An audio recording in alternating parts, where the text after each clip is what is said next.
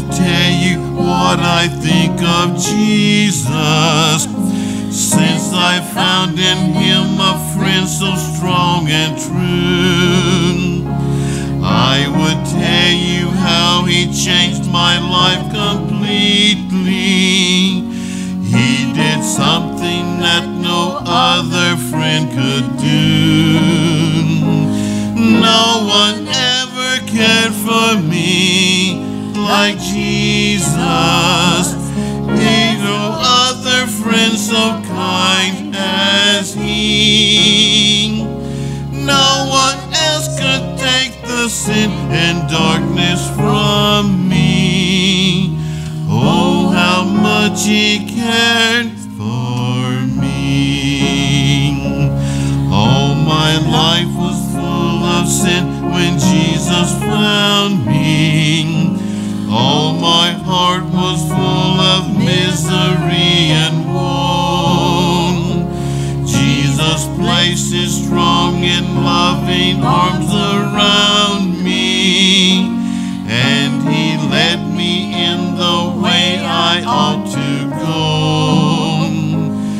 No one ever cared for me like Jesus.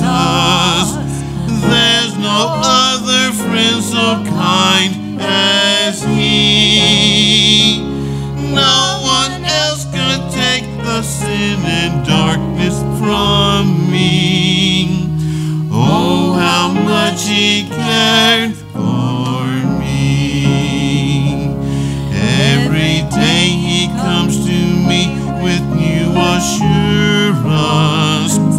More and more I understand his words of love, but I'll never know just why he came to save me, till someday I see his blessed face above. No one ever cared for me like Jesus. There's no other friend so kind as he. No one else could take the sin and darkness from me. Oh, how much he cared for me.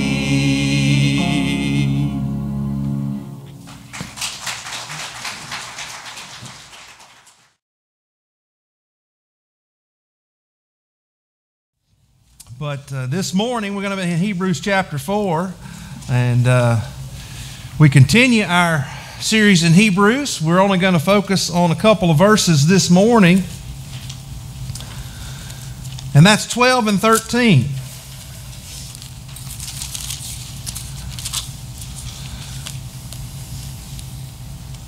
And I want to reiterate what Brother Jake said earlier. That several men worked very hard out here yesterday, and I'd like to personally thank them before I begin to preach. And I think y'all are really going to enjoy that lighted walkway when it's needed. It looks good. And the title of today's message is The Double-Edged Sword. Double-edged sword. Verse 12 and 13. Before I read this morning, let's get a little context here concerning what we've looked at. It really started with chapter 3, verse 7, and it's run all the way through 4, verse 11. There's this continuing line of thought. And what the writer of Hebrews did is he went back to that wilderness wandering, and he used that as an example of losing faith or a lack of faith. And that they started well on their journey out of Egypt, but they got into the wilderness and their lack of faith was evidenced. And almost all of them died in the wilderness there in those 40 years. So he's laid out that argument as the groundwork of a challenge he's issuing the reader to not go back, to not lose faith. Fight the good fight of faith. Stay the course. It's believed that the first readers of this book, the ones that the original audience that he was intended on reading this, probably met under some level of persecution in houses. These were probably house churches, as the early Christian church was. They didn't have a nice place to go like we have today to assemble themselves together. Church was mostly in the homes in early Christianity. And so as they're reading this, the challenge being issued to them is stay the course. Don't fall into sin, but also don't go back to Judaism. Don't go back to the old covenant. There's no hope for you there. Christ has fulfilled the old covenant. Your hope is in Him. Even Moses and even the fathers of Judaism that you look to, they all saw this day and hoped in this day of the coming Messiah and the coming Redeemer. So applying this to us today, the challenge is the same. Even though we're not Jews and we're not being tempted to go back to Judaism, the challenge for us is to continue the course that we're on. Remain faithful. Keep the faith. Keep fighting sin. Keep fighting temptation. And don't go back. Don't go back to where we come from. Don't fall back in love with this world. Don't find more hope in idols or worldliness or popularity or prestige or money or sin or addictions or immorality. Don't go back to that. Treasure Christ and remain. Keep going. And you know, something I learn more and more as I go verse by verse exegetically studying this book is the emphasis he places on the everyday fight. You know, we put a lot of emphasis, and rightly so. This is not a rebuke, but if you talk to the average Christian around churches around here in the Bible Belt, we put a lot of emphasis on the initial experience, on the day we got saved, and that was an important day. I'm about to talk about mine in just a moment. But we put a lot of emphasis there, and we're not wrong for doing that. But what I see continually emphasized, the further and the deeper I get into this book, is not just what happened the day I got saved, but today and tomorrow, if it should come. That we don't look back to just a day where we accepted Christ and that's it. That every day we remain committed to Him faithfully, fleeing from sin, fighting temptation, believing and trusting in the promises of God. Regardless of the trials that we face, regardless of the conditions we live in, we keep believing, we keep trusting in God's promises until the day He calls us home or until the day Christ returns. That's the mission, the goal, and the assignment of every believer in Jesus. And so now we go to the text. I invite you to stand with me, if you will. Only 2 verses today. But keep everything I just reviewed in context as the writer of Hebrews makes the force of his argument with the Word of God itself. In verse 12, for the Word of God is living and powerful and sharper than any two-edged sword, piercing even to the division of soul and spirit, and of joints and marrow, and is a discerner of the thoughts and intents of the heart. And there is no creature hidden from His sight, but all things are naked and open to the eyes of Him to whom we must give an account. Let's pray. Father, these 2 verses are packed with a lot of truth. Your Word is living. It is active. Your Word is a discerner, Father. Your Word cuts us right to the heart. And you know all and you see all. Father, it's my prayer that we not lack faith. Father, that we not be guilty of the faithlessness of the wilderness wanderers. But Father, we persist and continue daily, day after day, abiding in faith and in our walk with you. Lord, write the truths of these words on our hearts this morning. It's in Jesus' name we pray. Amen. You may be seated.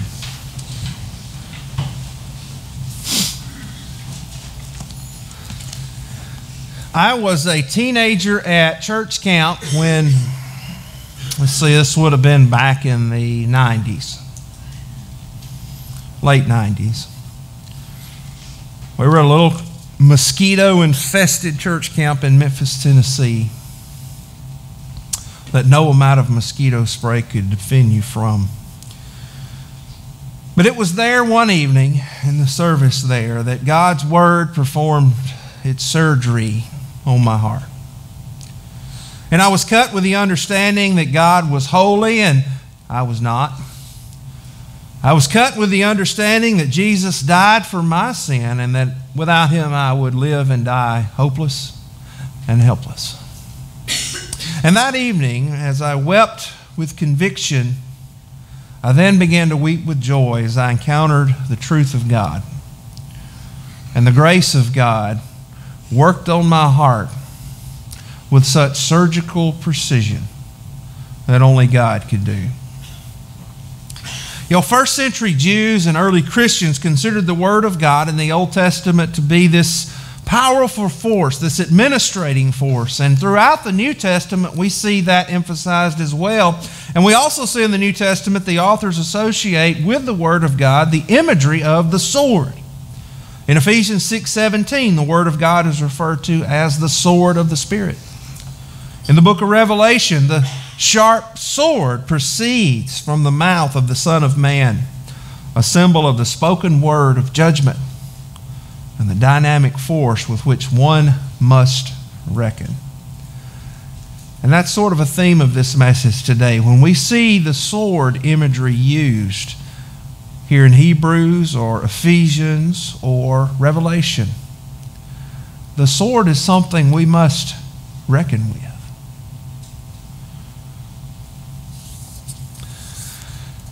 I want to share with you several points from the text, and I'll close today with some application for us, as I always try to do. But number one is that God's Word is living. God's Word is living. The psalmist says in Psalm 119:89 that God's Word endures forever. God's Word is God-breathed. God's Word is active. God's Word is powerful. God's Word is alive. And God's Word resounds with power as it rushes to fulfill the purpose for which it was spoken. Listen to what Isaiah said about God's Word. In Isaiah 55, verse 11, "So shall my word be that goes forth from my mouth. It shall not return to me void, but it shall accomplish what I please, and it shall prosper in the thing for which I sent it." God's Word is living. God's Word is active. God's Word is real. God's Word is powerful. And folks, God's Word does not discriminate. God's Word does not discriminate based on age. God's Word does not discriminate based on level of income. God's Word does not discriminate based on education or intelligence or IQ or sophistication. And the truth of this point that I'm making to begin with is that God's Word can change anyone.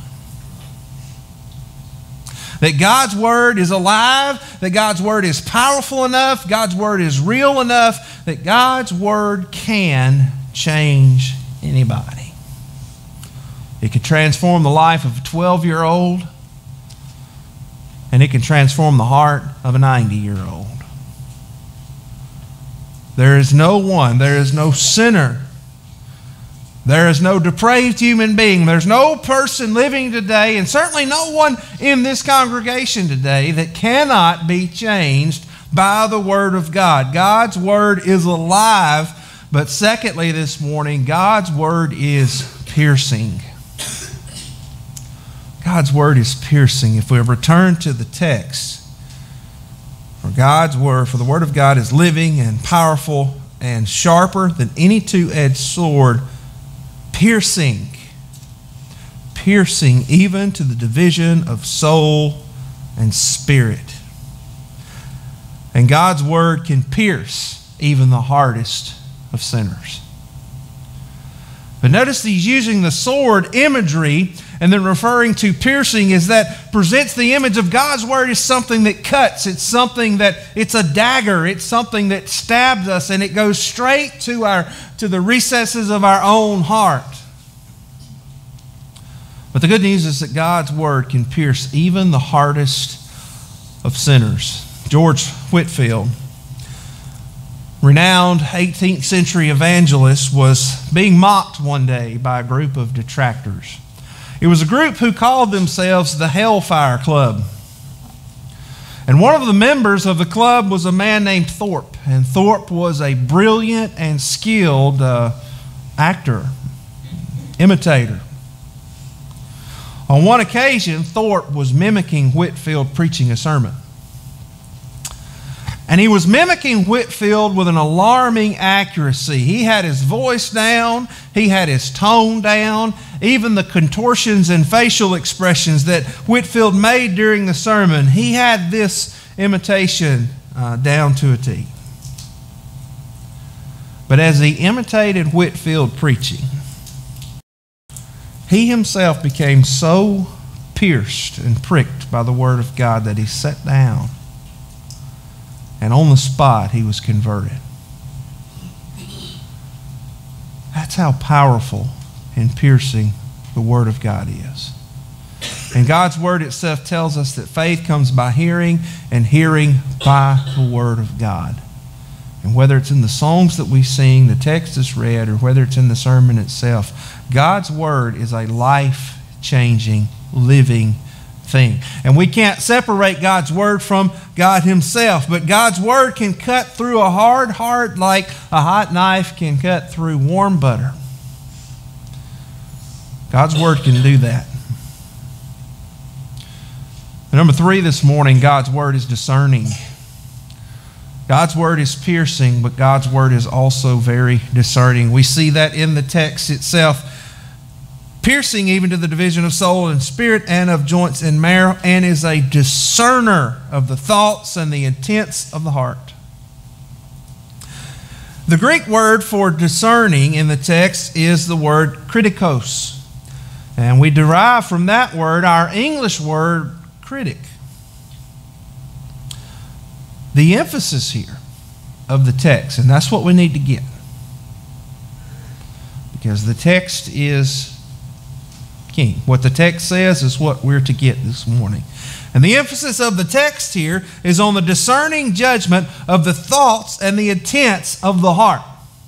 That's what God's Word can do. Every time we read it, every time we come before it, every time we hear it preached, every time we hear it proclaimed, that God's Word is a discerner. It discerns the intents of our heart, the thoughts of our heart, the purposes of our heart. God's Word can pierce into us, reach into us to a level that no other human being can do.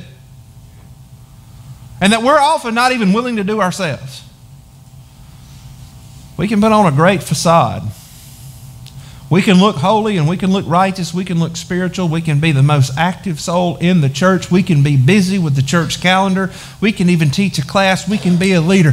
We can make every fellow human being around us think that person is a true believer. And I hope you are. But what those observing us cannot do, they cannot do what God's Word can do. They cannot discern and they cannot pierce like the Word of God can do. Folks, our heart, what is that? Are we talking about the actual organ? When the Bible talks about the heart, it's not necessarily referring to the actual organ that's pumping blood. What it's referring to is the very foundation of who you are. The foundation of your personality. Your motives, your intents, your purposes, what drives you, what develops your passions, what convicts you. The heart is at the center of all of that. And the analogy is perfect because it's our heart that does pump blood. It's our heart that we cannot live without. It's the heart that's at the center of our structure and being, and that without we wouldn't have life. Same is true spiritually. The heart is the foundation of the personality. It may be hidden from other people, but God can sift through the heart and He can discover every single motive of the human heart. But what God's Word does is we read it, and as we meditate on it, as we memorize it, as we study it, God's Word tells us much about ourselves. It tells us much about God, but it also tells us a whole lot about us. And I can't help but wonder, in the times in my life when I stayed away from God's Word more than I should have and didn't open it as much as I should have. And during those times, I would have told you, man, I love the Lord, man, I'm saved, and I believe there was a time where I was a Christian and not studying as much as I should. I would have told you all the right things. But what really was the truth that I wouldn't have told you is that there were times where I was afraid to open that Word because it was going to tell me a lot about myself that I didn't want to confront. And the reality of this is this, that there's many a closed Bible in the homes of many professing Christians and church people, because you know the very same thing I've known at times in my life, that if you open that Bible, you're going to be confronted with the reality of who you are. Because that's what God's Word does every time. That addiction in your life is keeping you from opening God's Word. Your hardened, unforgiving heart can be keeping you from opening God's Word. Your lust for someone other than your spouse can be keeping you from opening God's Word. Your love of this world and passion for the things of this world can be keeping you from opening God's Word. Your busyness can be keeping you from opening God's Word. And you know that if you open it and if you really read it, it's going to tell you something about yourself. And it's going to tell you something about yourself that makes you very uncomfortable. And it's going to tell you things about God that might make you uncomfortable. Because that's one of the purposes of the Word. It does that. It tells us more about who we are. It tells us more about who God is. And the right response for us is to run to His grace, mercy, and forgiveness. And I'll talk more about that in a moment. But God's Word tells us much about ourselves. But this does not mean,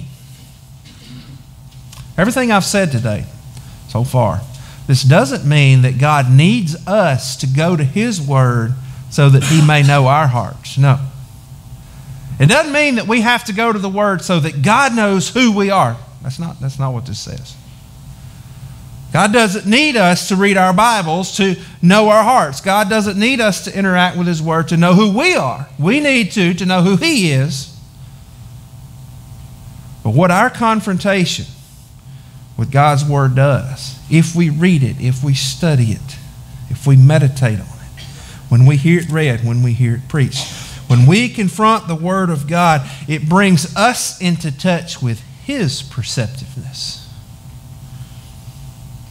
I want to say that again. When we encounter God's Word, it brings us into touch with His perceptiveness. Because when we go to that Word, we learn about His sovereignty. We learn about His omniscience, that He is all-knowing, that He is everywhere, that no creature is hidden from His sight. And the more we study the Word, the more we learn about how perceptive God is, and that we can hide sin from others. We can hide dark things about our own heart, but we can't hide it from God. And the more we study this Word, the more we learn how perceptive it is. And my last point, and keep in mind, I want to share with you in closing a few thoughts on application, but my last point directly from the text this morning is that God is a reckoning God. He's a God, folks, we must reckon with. And we see that in verse 13. There's no creature hidden from His sight, but all things are naked and open to the eyes of Him who we must give account. Ladies and gentlemen, we must reckon with the God that this text describes. And we have to understand all of His attributes. I know we live in a day and time where we like warm quotes, we like heartfelt quotes. Like I've said before, I'll use this example again. I worked at Lifeway for 2 years, and I don't recall ever seeing a greeting card that had Hebrews 4:13 on it. That's not one we're going to put on greeting card and send to someone to encourage them. But all things are open to His sight. All things are naked and open to the eyes of Him whom we must give an account. God sees everything. God and His Word cannot be separated. Now, this can be very discomforting if you have something to hide.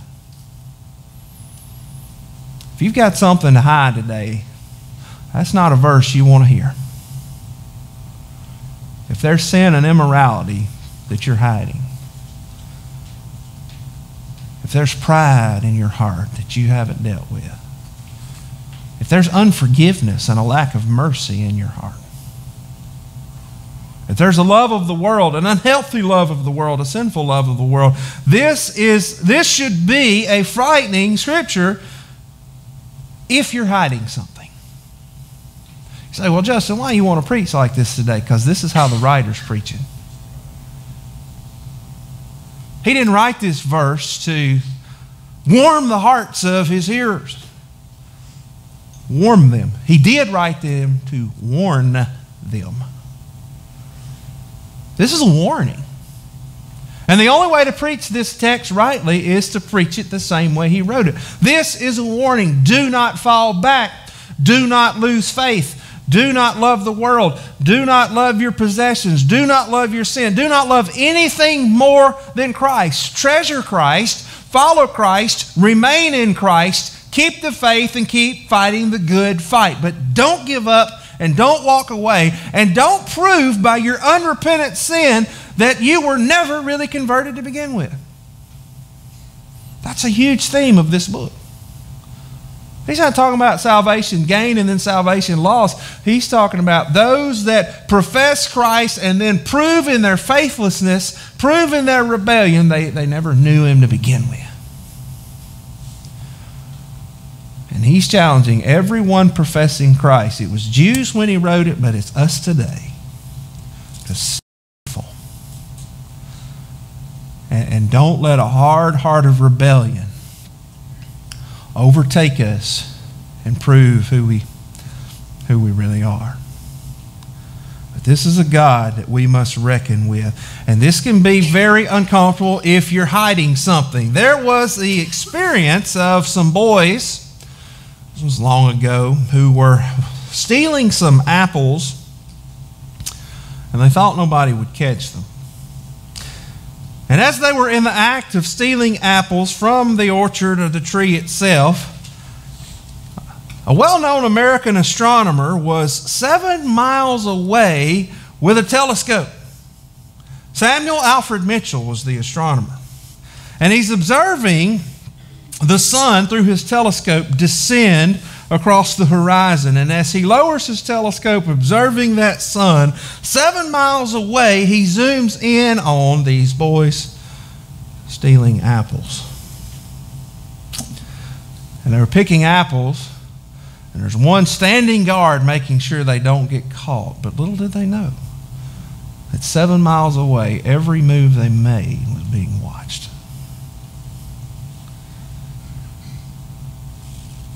We waste so much energy and effort, or we exhaust so much energy and effort trying to keep people from knowing who we really are.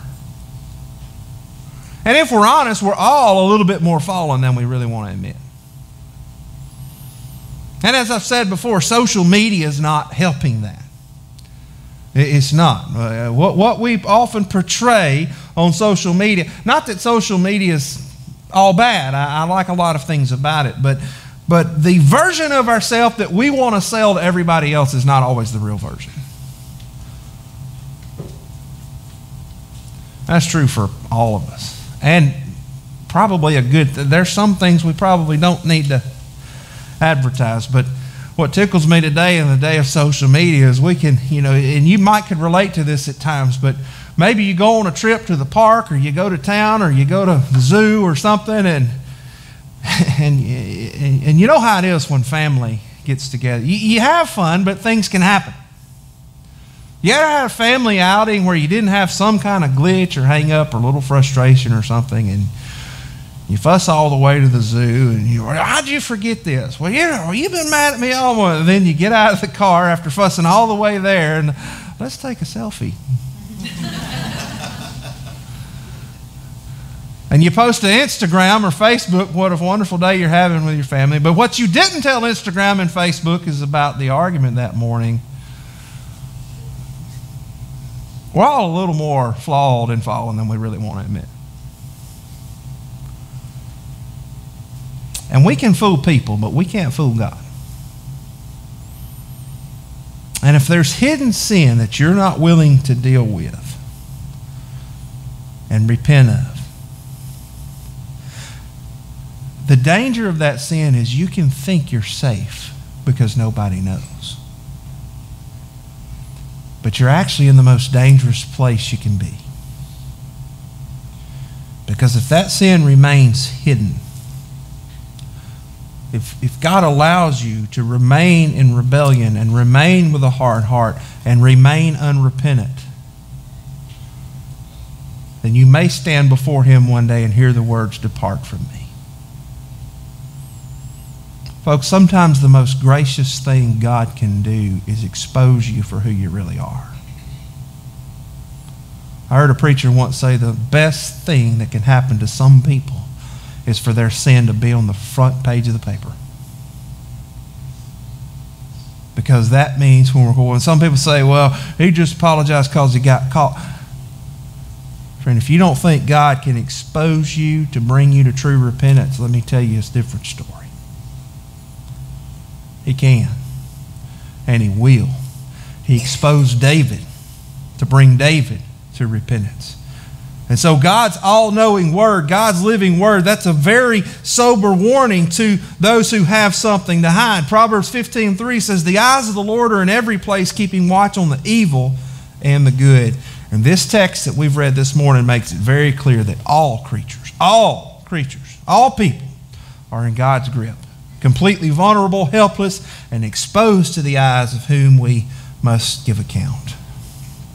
Quickly, two ways this sword works. One, it's living, it's active, it penetrates through everything and discerns everything at the core of our being and leaves us exposed before a God whom we must reckon.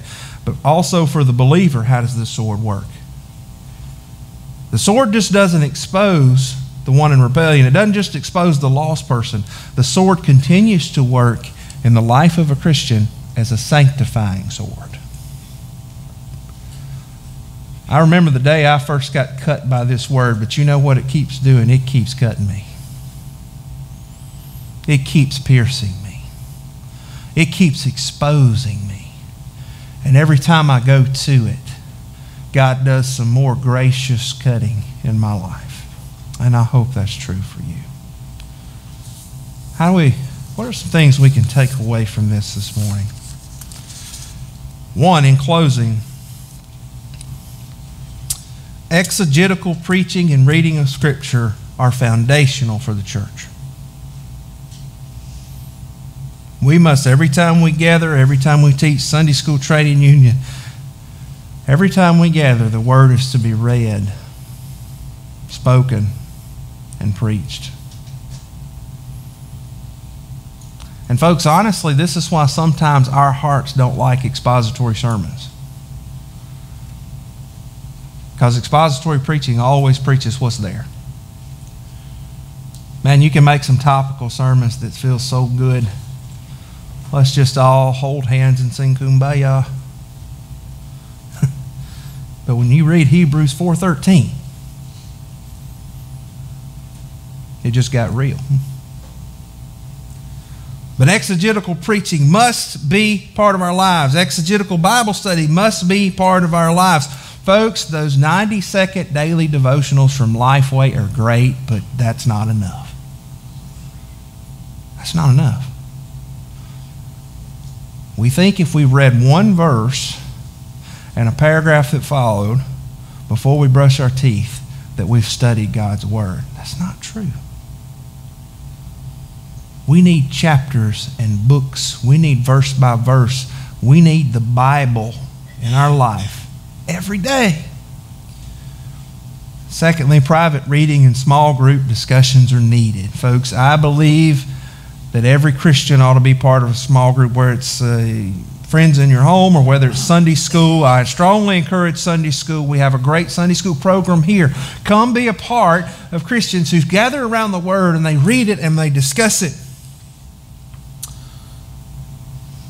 But lastly, I think many Christians need to evaluate our use of our time. If God's Word is what sanctifies us, if it's what convicts us, if it's what leads us to holiness and to a greater knowledge of God, then that can only mean this is one of the most, or should be one of the most important things in my life. But it takes the back burner far too often.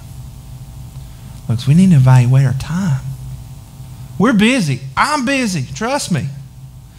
I understand busyness. But every Christian, folks, we've got to be intentional about this. We got to fight for this. We got to fight for this like we fight for ball practice. We got to fight for this like we fight for our clubs and our gatherings. And we got to fight for this, yes, like we fight for our work. If this has to do with our very own soul, it ought to be at the top of our list. We've got to fight to protect and defend time alone with God. We got to do that. And so I close this morning asking you, has God performed this gracious cutting on your heart? Have you come to terms with who and what God's Word says you are and what it says He is? And folks, I pray today that if you've not allowed God's Word to do some cutting, that your heart will soften and warm to the truth of God's Word, and that you'll let Him do some surgery this morning. And that you'll repent of sin. You'll trust Him. If you've never been baptized and professed Jesus Christ, that you'll do that. That you'll obey His Word. Profess Him before men so that He will profess you before the Father. That if you've not joined a body of believers, profess Christ to that body and join them and commit it to be active and faithful to the church, to the bride of Christ. If you've not acknowledged Him as your Lord and your Savior, or Christian, if you've got sin and you're playing with it, you think will be okay. If any of that's you, then you need some gracious cutting right now. But God's Word can do that. Let's pray. Stand with me, please. Father, Lord, I pray that your Word would work right now. And Lord, that your Word would do what it does. If there's someone today that needs some surgery, some cutting in their heart, Lord, I pray they surrender to you right now and that your Word is effective. And it's in Jesus' name. Amen.